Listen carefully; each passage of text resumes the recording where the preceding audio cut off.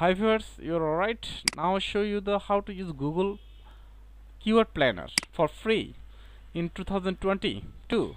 So in this case, if you when you search in Keyword Planner, after that this website you have to click Google Keyword Planner Tools. Click here.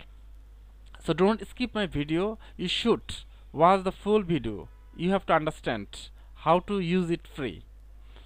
So after that you have to click get started, not a sign in. If you want to click sign in, you have to pay that. So I want to use free, so I click get start. So you have to patient because internet is slow at the moment. So after that you have to click this one, new Google ad account. Click here.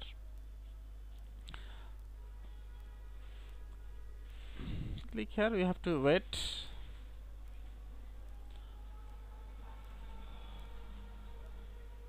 Okay, internet is slow today. So guys, you have to wait. On the other hand, okay, after that you click, you submit this one. No need nothing, this one you need nothing, just submit this one. Okay, submit this one. After that it's come, congrats, you are all done. So explore keyword planner, done. You click here. You click here, you now use the free keyword planner. So after that there is a two option, discover new keyword and get search volume and focus. So you have to click this one, discover new keyword. Click here. Click here. After that you have to search what you need to search. You have to search here, search box. So I want to search keyword research. I have to search keyword research. You have a domain, you have to put here, otherwise no need to put here.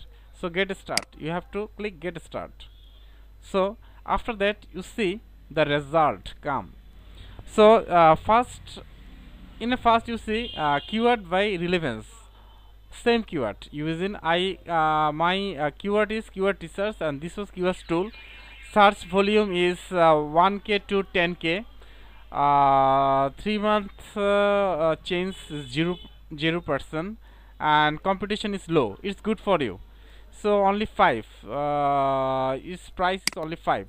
So you have to search the high volume like that. This one is 25. Google keyword. If you want to search Google keyword, you want to use your if you use this keyword Google keyword in your website, this search volume is 25. Okay, its value is 25. It is medium range and also 10 to 100 average monthly search, not bad. So Fiverr keyword, if you want to this one Fiverr keyword, if you want to create article for your website in Fiverr article, it will 100 to 1k and CPC is very low at this moment. If you want to create the low budget content, you want to use this one. So this is how you use this one. So I want to show you next video how to use the keyword research the other way. Okay, thank you very much. If you like my video, please subscribe my channel. Thank you very much everyone. Bye.